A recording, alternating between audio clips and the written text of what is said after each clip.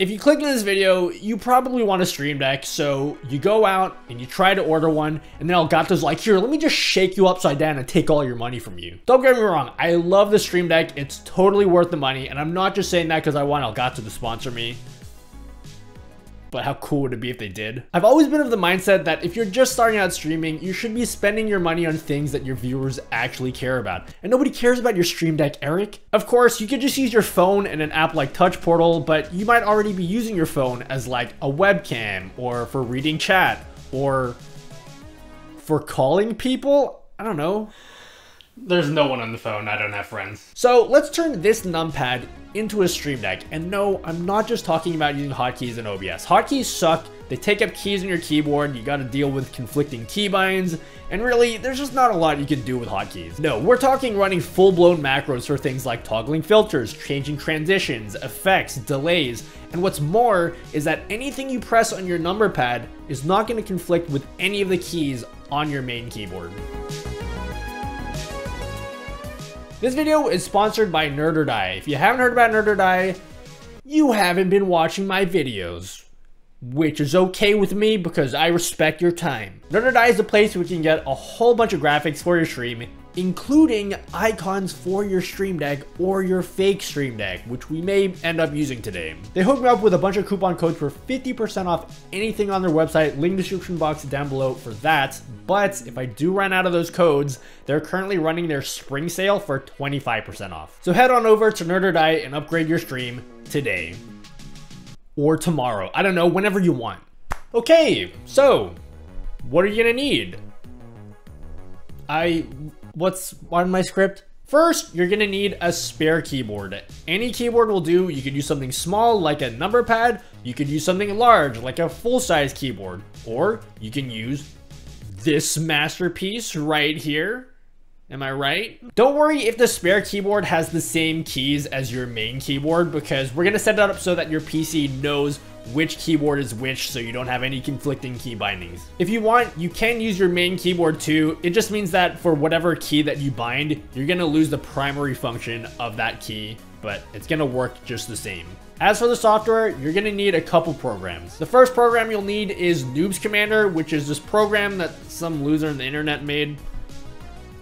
Wait a second, that's me. NOOBS Commander is a program that I wrote that allows you to create scripts to control OBS. And these scripts are gonna be the things that allow you to toggle filters, change transitions, delays, all that good stuff. I made a video talking about it a couple months ago. You should probably watch that first. But just to get you up to speed, all the scripts are in these tiny little VBS files, and all you have to do is double click it in Windows to run that script. Now, obviously, you don't want to double click it, that'll be stupid, so we're gonna set it up so that you can run these VBS files using your keyboard. So we're gonna need some kind of software to run these scripts. If you have a fancy gaming keyboard, you may already have something like Razer Synapse, which has built-in macro functionality, so you can use the macro keys on your keyboard to launch these VBS files. However, I'm gonna assume that you didn't just spend $200 on a keyboard just to do this, because that doesn't make any sense at all. No, we're gonna be using something called HID macros, which will allow you to set up any key in your keyboard to launch any program that you want, including these scripts that we create in NOOBS Commander. Now, you could use auto hotkey, but auto hotkey isn't able to determine which key comes from which keyboard. HID macros can. This is really important because you want to make sure that if you press a 1 key on your numpad, it's not going to conflict with the 1 key that's on your main keyboard. I've left links down below for everything you're going to need, as well as some affiliate links for some cheap numpads that you can get on Amazon. Look, I know you guys could have just searched for it yourself, but I need to milk as much money out of you guys as I possibly can. Alright, so let's start by creating the scripts to control OBS using NOOBS Commander. Now, as I said, I already have a full video on NOOBS Commander, so I'm going to keep this part brief, but here is my whole OBS setup. Now, first of all, don't be intimidated by all the scenes I have. It's not that complicated, I promise. Also, shout out to all these people on the right here. Yeah, shout out to you, Joe Gaming Official. We're gonna keep it really simple for now. Let's just create 2 simple scripts. The first one will change my scene to my webcam scene like this. And then the second will change my scene to my gameplay scene like this. Okay, I don't know what happened to my footage just then, but Basically, we're gonna create the scripts using NOOBS Commander. So you just open up NOOBS Commander, and then we're gonna add a scene command, and we're gonna change our scene to our webcam scene. Then all we have to do is we have to click the export button to create the script, and we're gonna save it as any name that we want, and we're just gonna call it webcam and save it. And then if we go to where we save that script, you'll see two scripts here. You'll see a bat file and a .vbs file. Don't worry about the difference. I explained that in the NOOBS Commander video, but we're just gonna delete the bat file because we don't need that. We only want to deal with the VBS file. Now, if I double click on this or press enter, you'll see that it changes my scene to my webcam scene. Now we just have to create the second script exactly the same way. So we'll go back here, and then we'll go back into NOOBS Commander. And this time we're gonna switch the scene to our FPS scene, which is my gameplay scene. And we're gonna export this again as a separate script, and we're gonna call this gameplay and save that. So now we should have two scripts. The first is our webcam script. So if we execute that, it will switch our scene to our webcam. And if you execute the gameplay script, it will go back to our gameplay scene. Now that we have our two scripts, next step is to take those scripts and then bind it to keys on our numpad. By the way, if you can see that my eyes are red, I haven't been smoking weed between takes. It's just 5:30 in the morning. Anyway, so go ahead, download HID macros, link in the description box down below, and then just unzip it to wherever you want. Then launch HID macros. Now, the first time you run it, you may get an error, so just run it as admin just for the first time. After that, you can just run it as normal. When you open up HID macros, it's gonna look a little bit crazy, but it's not that complicated. On the left side, you're gonna see a list of your macros. So if you just click on new, it'll create a new macro, which you can just rename to, I don't know, rename it to webcam, for example.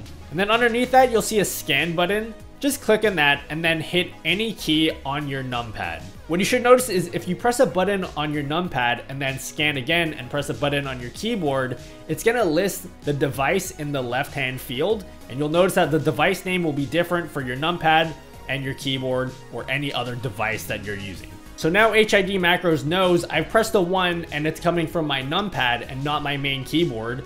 Now what do I do? Underneath the radio button, click on Run Application and then search for the webcam script that we created earlier. Now for your gameplay macro, you can do exactly the same thing. So just add a new macro, name it gameplay, and then click scan. And this time you're gonna hit a 2 on your numpad or whatever button that you want. And then under Run Application, search for that gameplay.vbs file. And that's about it. It should just work immediately. You shouldn't need to do anything. So now if I hit a 2 on my numpad, it's gonna switch to my gameplay scene. And if I hit a 1, it switches back to my webcam. But if I hit a 1 on my keyboard, it doesn't do anything because, well, in my case, it's not plugged in. But let's just say it was plugged in. If I put a 1 on this keyboard, it would just register as a normal 1. So that's really cool. But let's just say, for instance, that you just have one keyboard and you want to use keys that are on your keyboard. Here's a really quick tip. What you could do is you could actually just use the numlock key on your keyboard to activate like a second layer for your keyboard. And so what I like to do is I activate the numlock, and that will use the directional navigation buttons on your numpad instead. And I map all of my keys to that layer. So if I still want to use my numpad as an actual numpad, then I just disable the numlock, and then there I can use my numbers as just regular numbers. Now, of course, I've just shown you guys really simple examples like changing scenes, which I really just could have used hotkeys to achieve. But because we're using NOOBS Commander, we can do crazy things like, or we can do things like the instant rewind effect, which I covered in this video, or we can do things like my famous Into the Void effect.